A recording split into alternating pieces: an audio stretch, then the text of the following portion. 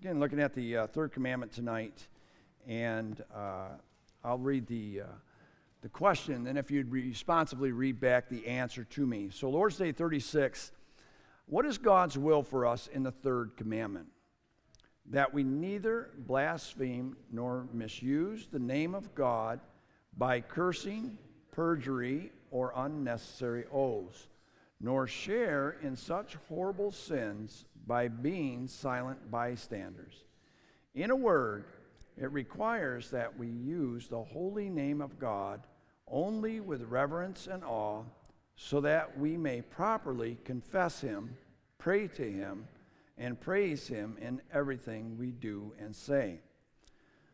Is blasphemy of God's name by swearing and cursing really such serious sin that God is angry also with those who do not do all they can to help prevent it and to forbid it? Yes, indeed. No sin is greater, no sin makes God more angry than blaspheming His name. That is why He commanded the death penalty for it. All right. And then, if you would turn again with me to 1 Samuel 17.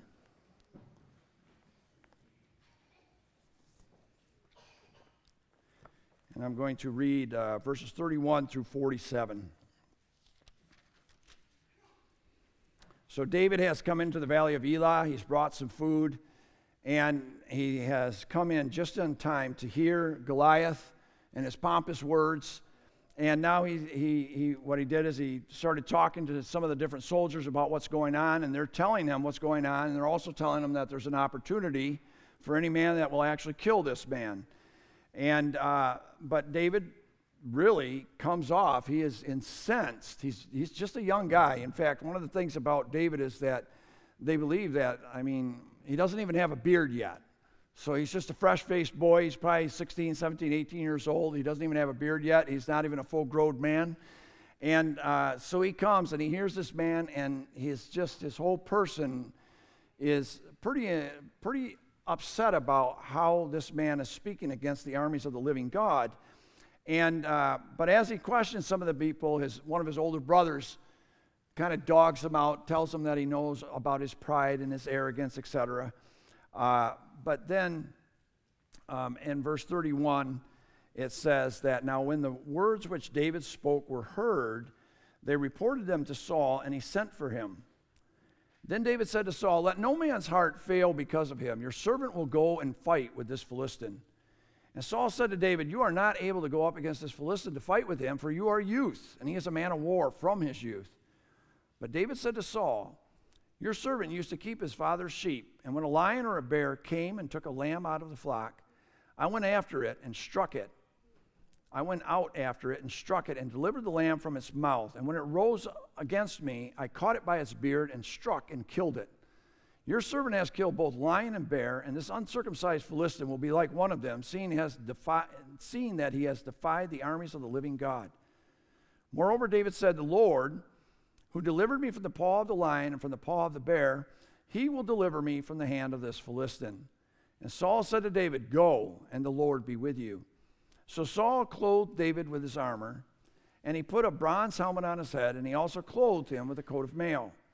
David fastened his sword to his armor and tried to walk, for he had not tested them.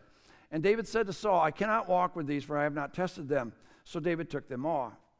Then he took his staff in his hand, and he chose for himself 5 smooth stones from the brook, and he put them in a shepherd's bag, in a pouch which he had, and his sling was in his hand, and he drew near to the Philistine. So the Philistine came and began drawing near to David, and the man who bore the shield went before him. And when the Philistine looked about and saw David, he disdained him, for he was only a youth, ruddy and good-looking. So the Philistine said to David, am I a dog that you come to me with sticks? And the Philistine cursed David by his gods. And the Philistine said to David, come to me, and I will give your flesh to the birds of the air and to the beasts of the field. Then David said to the Philistine, you come to me with a sword, with a spear, and with a javelin. But I come to you in the name of the Lord of hosts, the God of the armies of Israel, whom you have defied. This day the Lord will deliver you into my hand, and I will strike you and take your head from you. And this day I will give the carcasses of the camp of the Philistines to the birds of the air and to the wild beasts of the earth, that all the earth may know that there is a God in Israel. Then all this assembly shall know that the Lord does not save with sword and spear, for the battle is the Lord's, and he will give you into our hands. Thus ends the reading of God's word. Let's ask his blessing on his word. Father, again, having read your holy, infallible, and inspired word, we pray that you'd bring forth a good word, that you would be with me, that it should be with the words of my mouth, the meditation of my heart, that you'd bring it forth in a way that is pleasing to you.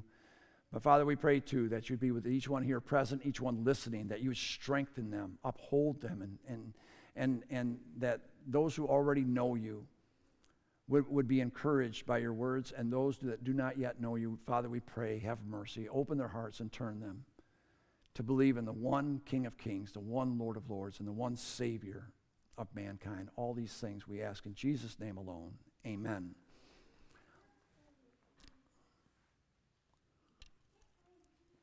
So tonight we're looking at Lord's Day 36, which is speaking of the third commandment, the third word, so to speak. You shall not take the name of the Lord your God in vain, for the Lord will not hold him guiltless who takes his name in vain. And of course, the Catechism is focused on using the name of God lightly, or in a way that is not right. And what we see that even today, brothers and sisters, that the name of God, the name of Jesus Christ in this country is horrifyingly blasphemed. I mean, it's just a fact. It's a reality. And I think it's one of the great signs that we're living in a very lawless age, because unfortunately, because of television, because of the media, because of all the things that people watch, we have children as young as 5, 6 years old, all the way up to the oldest of people, cursing and using the name of God and using the name of Jesus Christ in just a terrible way. And it seems like the only thing in this nation that the name of God is good for is either to use it to curse somebody or to express strong emotion. Oh my God, right? And that's what we actually hear from so many of these children already, 6, 7, 8 years old. You go to the mall and listen, you keep your ears open, you'll hear it. You'll hear children just, using that name and just throwing it around as if it's nothing. And the truth is that in America today, there are more people that are afraid when a black cat walks in front of them than they are of using the name of God lightly. That's a fact. That's a reality. It's a terrible thing that the living God, who will have vengeance, is so lightly treated by so many. And I pray that we listen to this, and that both young people and their parents would be warned against taking the name of God in their mouths in an empty and in a vain way. The consequences will be terrible. However, brothers and sisters, I don't believe that the third commandment is actually focused on that near as much as we think. Because the language in the Hebrew, it does not say that you shall not take the name of the Lord your God in vain. In the Hebrew, it's very clear. It uses a word that means to lift up. It's the word nasa. And the word nasa means to lift up, to bear, or to carry. You shall not lift up or bear or carry the name of God in a vain and a light way. So in Exodus 19, verse 4, which is just a few verses before we get to chapter 20, where we have the law of God, it says, God said, you have seen what I did to the Egyptians and how I bore you, and that's that same word, on eagle's wings and brought you to myself. And so he uses this word to describe how he carried them on his back, how he took them out of Egypt, and he bore and he carried them to the mountain of God. And so now he's telling his people, I don't want you to lift up, to bear, I don't want you to bear or carry my name in a vain way. So the third commandment speaks of something far deeper than just taking the name of God in a bad way in your mouth. That's included, of course. But the essence of the third commandment is how we carry the name of God in our life. That's the essence of the third commandment. And when you look at that, then you see too that when you hear all these people that are using the name of God lightly around us, one of the things you have to understand, and I have to understand, is that you should just do a silent prayer for them. But the consequences are far worse for us than it is for them. Many of them don't know God.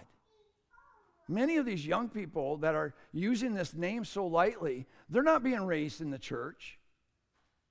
They're not being called Christian. That's us. We are Christians. We are the ones who bear and carry the name of God. So this commandment speaks to his people, speaks to those who confess his name.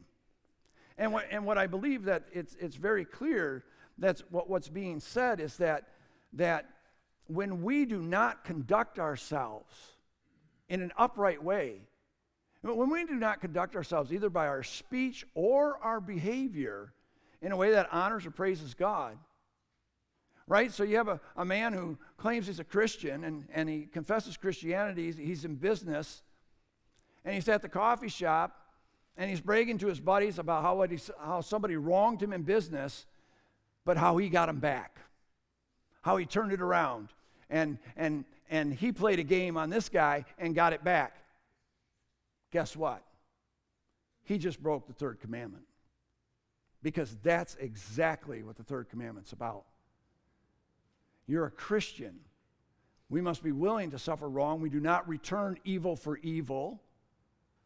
And that is the heart of the third commandment. That is the essence of what God is asking his people to do. In the third commandment, we are to lift up and carry the name of God in a way that honors him, that glorifies him. And so tonight, I'd like us to look at how David bears or carries the name of God as he goes into battle against Goliath. And we'll look very briefly at that. First of all, Saul's rejection and confusion. Second, rejecting Saul's armor. And third, putting on the armor of God's name. First of all, the Saul's rejection and confusion.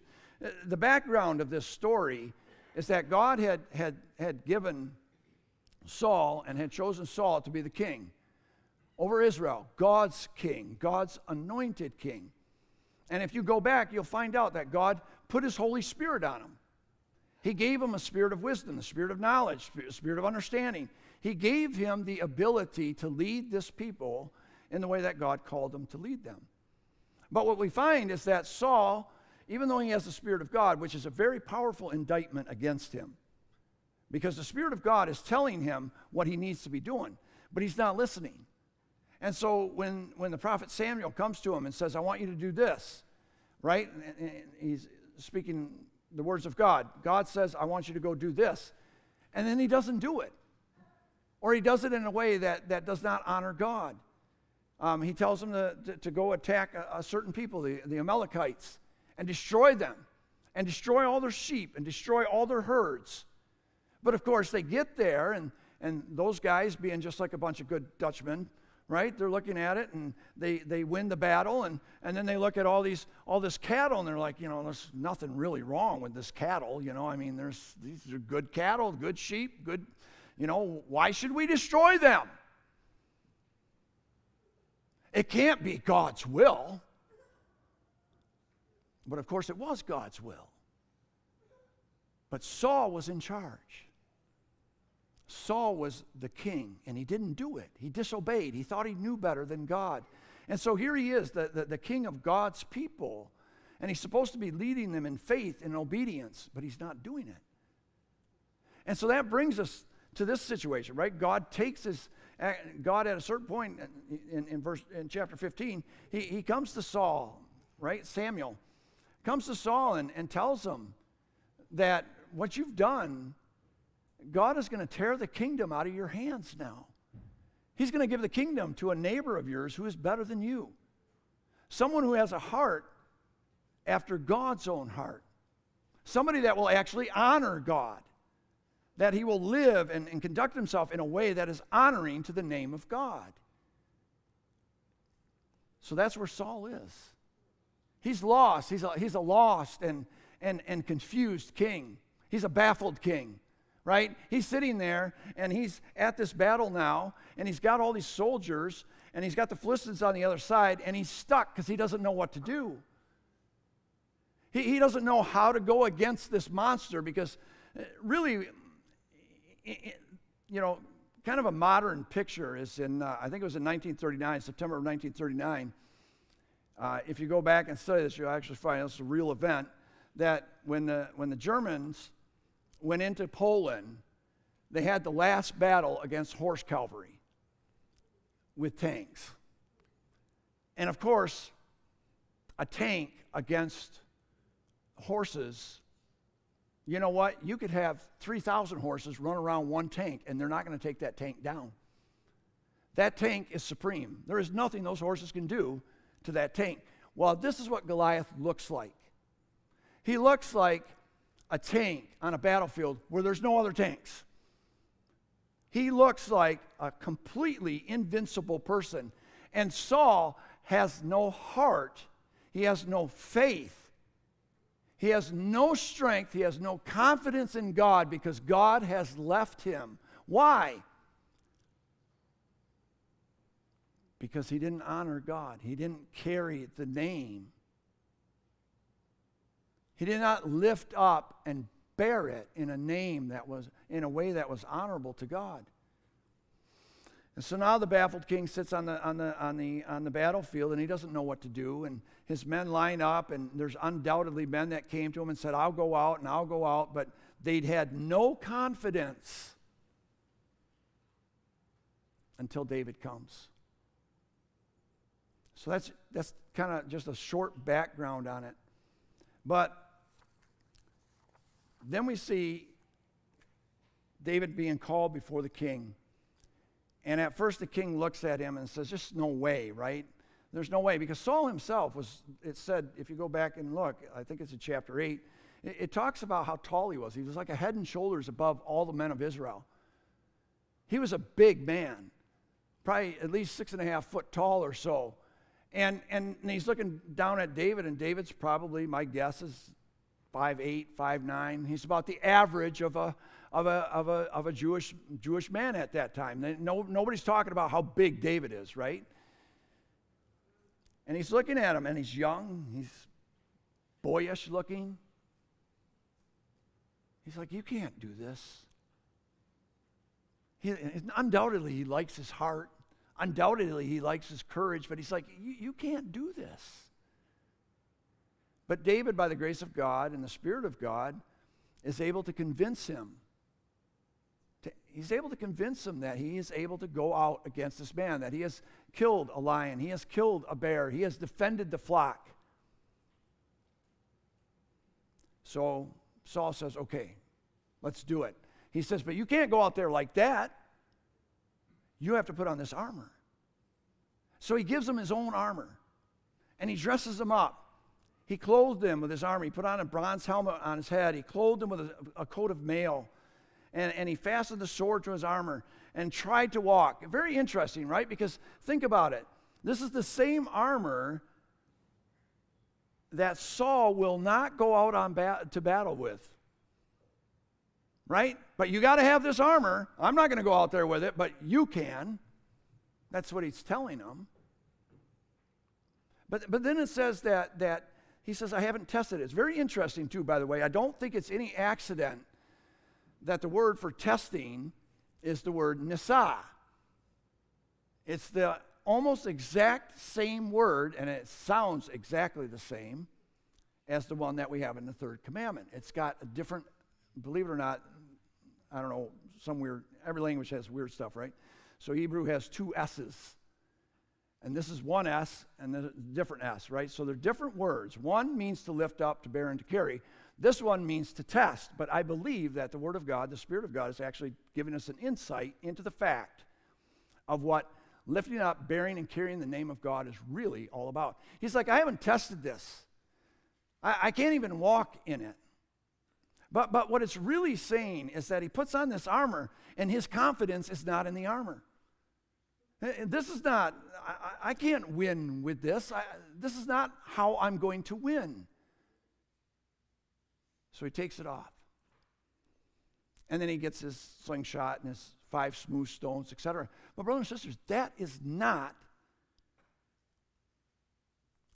the winning thing. That's not what wins the battle.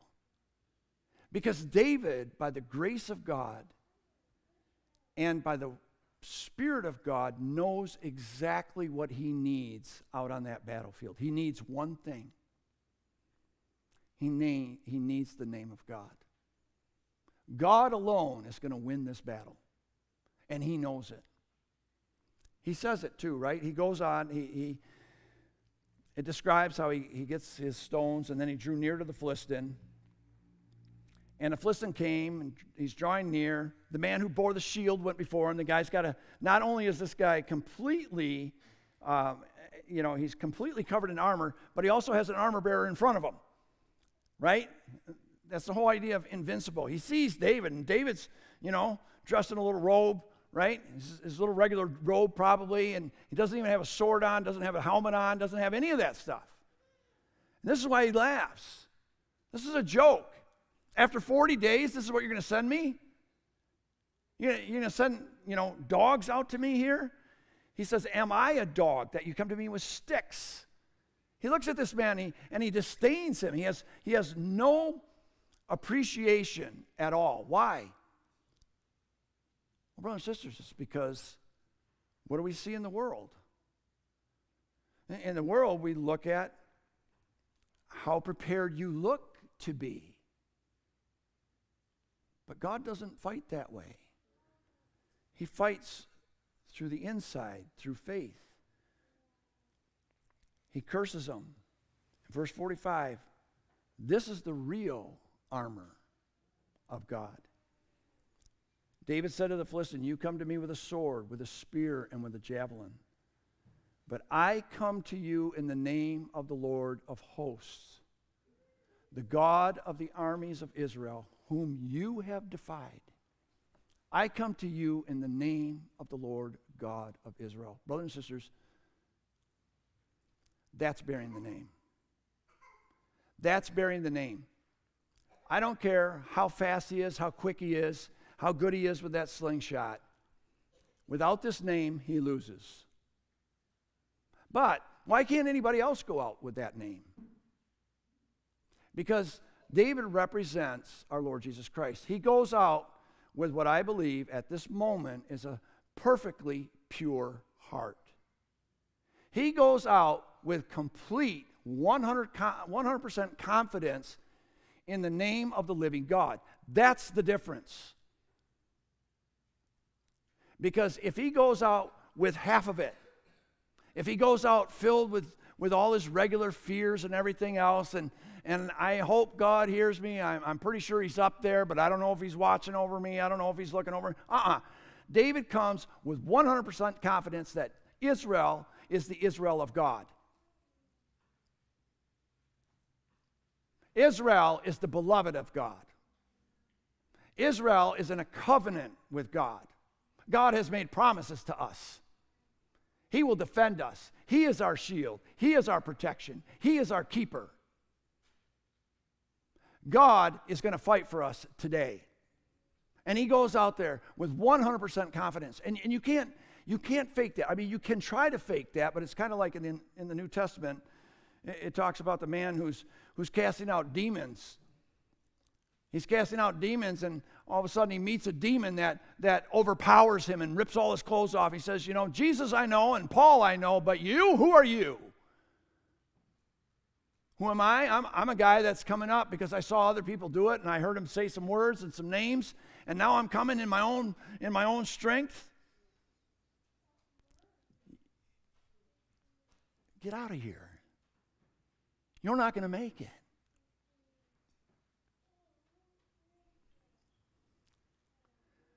It is not enough to just say we believe in God. It's not enough to just come to church, the giving of our tithes, etc. You have to believe with all your heart, mind, and soul that God lives, that Jesus Christ has died on that cross and rose again from the dead, that Jesus Christ is the captain of our salvation, that he has all power in heaven and on earth. And then you can go out with confidence, not in your own flesh, never in your own flesh. And David is not going out in his flesh. He's going out in the name of the living God, and he is bearing it the way that God wants him to. He represents God, and he speaks, and he says, I'm not doing it.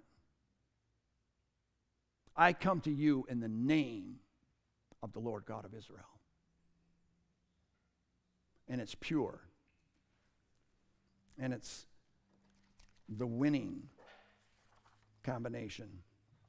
In Ephesians chapter 6, verse 13, therefore take up the whole armor of God, that you may be able to withstand in the evil day, and having done all, to stand. Stand therefore, having girded your waist with truth, having put on the breastplate of righteousness, having shod your feet with the preparation of the gospel of peace, above all, taking the shield of faith, with which you will be able to quench all the fiery darts of the wicked one. This is someone who knows and believes with all their heart, mind, soul, and strength who Jesus Christ is, what has been done, and what we're being called to do. And he goes out not in his own strength, not in his own name, not in his own power, but he stands taking the helmet of salvation and the sword of the Spirit, which is the Word of God. You know, Jesus was naked on the cross. That's a fact. And when you first grasp that, it's disturbing. But he met all our foes. He met Satan. He met the world. He met all human evilness, and he met the wrath of God itself with no human armament. But one thing, the name of God himself. Trusting and believing 100% in the Word of God. That's the only way you can do it.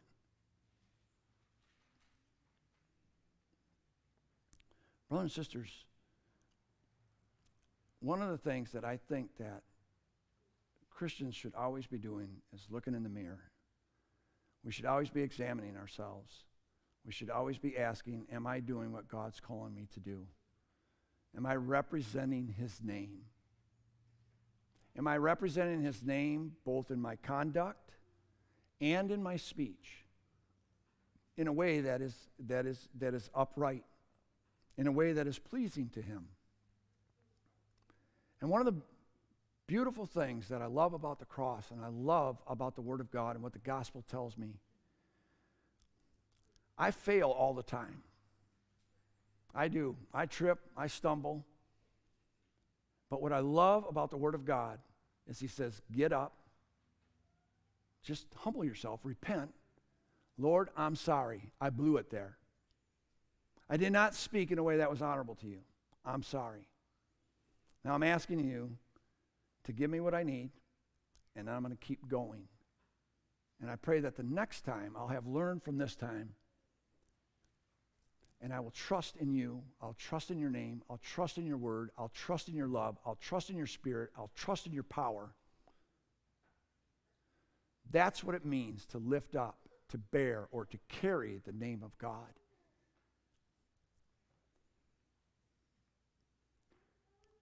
And the Word of God tells us to do it with joy. Do it with joy. I love that, you know. I grew up in a background, too, that we had grim faces. And we went to battle, mostly with other Christians, right? And we did it, and there was anger there. There's just all these different things here that are not actually what the gospel is telling us to do. One of the beautiful things is again and again and again, and David writes so many of the Psalms. Rejoice. Do it with praise. Do it with joy. Do it understanding what God has done for me. and what he's doing in me.